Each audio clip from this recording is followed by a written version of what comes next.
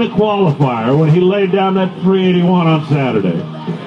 He stopped Sean Langdon in the opening round. Doug Coletta in round number 2. Larry Dixon in the semifinals. And I don't know about you, I've seen a lot of Top Fuel finals, but I'm not sure I've seen one better than that. Was that a heck of a drag race out there or what?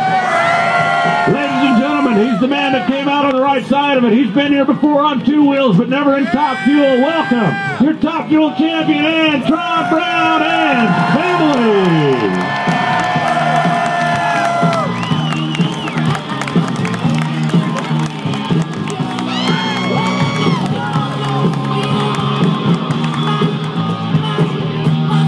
All right, wait. You need, listen, sweetheart, you get right over on the other side of your daddy over there.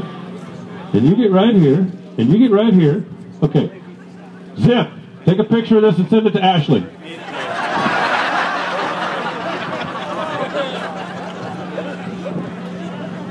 Dude, you and I have done this a lot this year.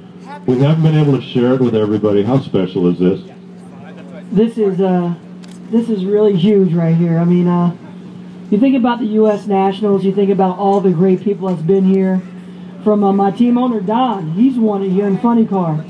And you go from him, and then you go to Big Daddy, you go to Don Santoni, then you go to the Perdome, Bernstein, all these great guys. And to win it in Top Fuel. I won in motorcycles, and that was great. And it helped set the stage for this, but to win it in Top Fuel, this is special. I mean, I used to sit underneath those stands. I used to walk through it and look through, playing in the dirt, watching all these guys go down the racetrack.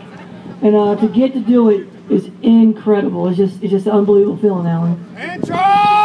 You came into